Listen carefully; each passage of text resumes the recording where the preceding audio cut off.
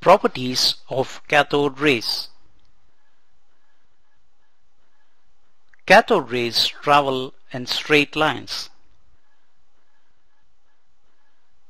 In the cathode ray discharge tube, when metal object shown as cross is placed along the path of cathode rays,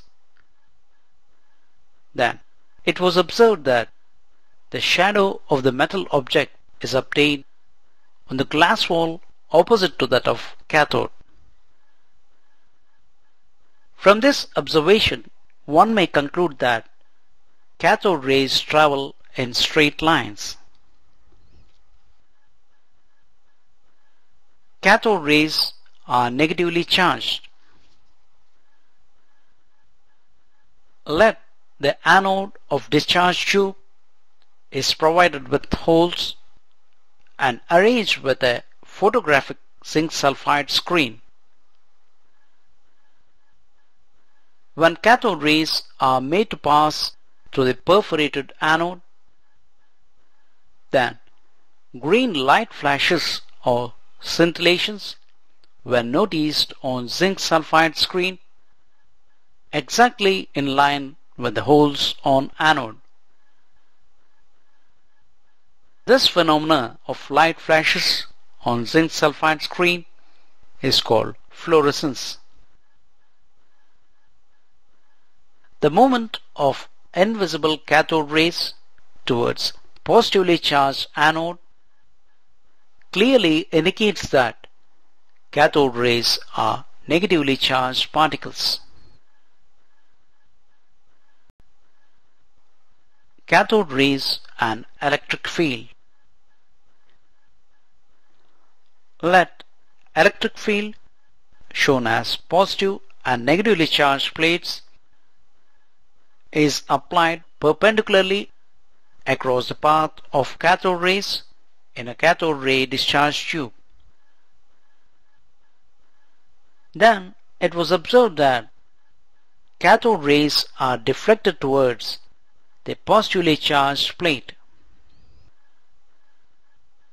This attraction of cathode rays towards positively charged plate clearly indicates that cathode rays are negatively charged.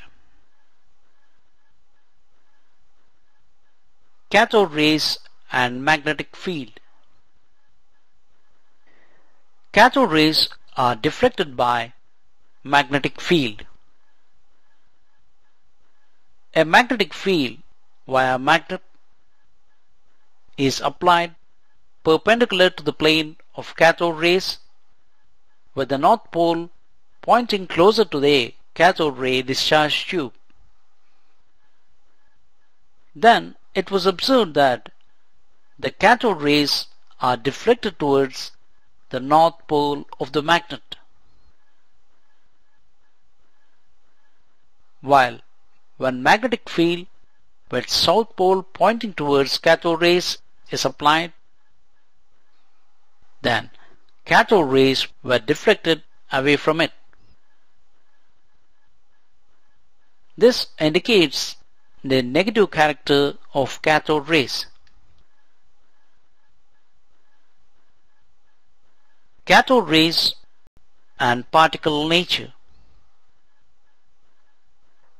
A paddle wheel as shown is placed along the path of cathode rays in cathode ray discharge tube. As the cathode rays pass through the paddle wheel begins to rotate. This indicates that the cathode rays have got particle nature with a specific mass. Now, cathode rays consisting of particles on collision with solid paddle wheel transfers its momentum as well as energy, and thereby makes the paddle wheel move with a particular velocity. This experiment confirms the particle nature of cathode rays.